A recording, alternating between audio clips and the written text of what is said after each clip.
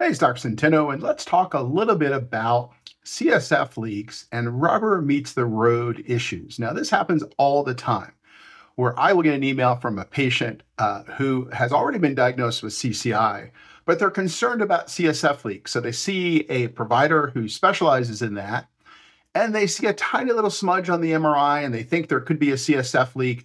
So they're headed down that track. And a common question is, should I get a blood patch before I see you and treat my CCI? And my answer is generally yes, but you have to realize that unless you patch the exact right spot on target, that a blood patch for a CSF leak is useless. So what does that mean?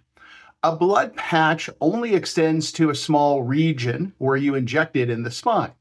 So if you had a leak, let's say at S1, and you were to inject the upper lumbar spine and not the lower, it's not going to do anything for your CSF leak. So you have to get on target. So obviously, if that's an easy procedure, a blood patch to get, and they know what the target is, and you're going to get a blood patch that's on target, then by all means, rule that out first. Now, you should feel great within anywhere from minutes to hours. And if that doesn't happen, you don't have a CSF leak or they're not on target. So hopefully this helps understand that concept that accuracy in blood patching with CSF makes a huge difference in outcome.